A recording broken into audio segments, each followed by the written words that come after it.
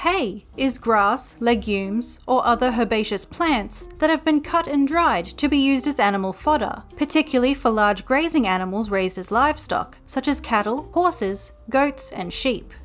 Hay is often substituted as fodder when there is not enough pasture or rangeland for livestock to graze on, when grazing is not feasible due to weather restrictions, or when lush pasture by itself would be too rich for the health of the animal. Unlike straw, hay is specifically grown for the purpose of animal fodder, whereas straw is a byproduct of cereal grains after they have been harvested and stripped of their grain. Hay is sometimes cut pre-bloom so that it is harvested to give peak nutrition to the animals it will feed. Straw is more often used as animal bedding or as a source of dietary fibre. Commonly used plants for hay include a mixture of grasses, such as ryegrass, and may also include legumes, such as alfalfa and clovers. The biggest challenge and risk for farmers in producing hay crops is the weather, especially the weather of the particular few weeks when the plants are at the best age or maturity for hay. This is reflected in the idiom, "to make hay while the sun shines." Hay harvesting involves cutting, drying, raking, processing, and storing.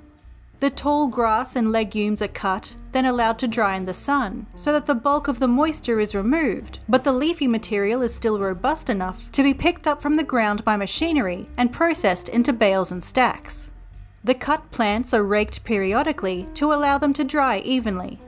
If the hay is too wet at cutting, or if it becomes wet in storage, mold and spoilage will reduce nutritional value and may cause illness in animals. Next, the dry hay is gathered up into haystacks, or into bales using a machine called a baler. The bales or haystacks are then left in a barn or shed to protect them from moisture and rot.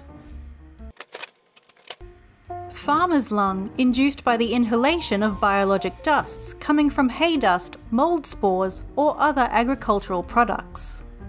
Exposure to hay can also trigger allergic rhinitis, known commonly as hay fever, which affects people who are hypersensitive to airborne allergens. Hay baled before it is fully dry can produce enough heat to start a spontaneous fire. This heat comes from the bacterial fermentation of the wet grass. Bales can weigh over 450 kilos, and due to this immense weight and easily rolled cylindrical shape, hay can cause a number of injuries, including death.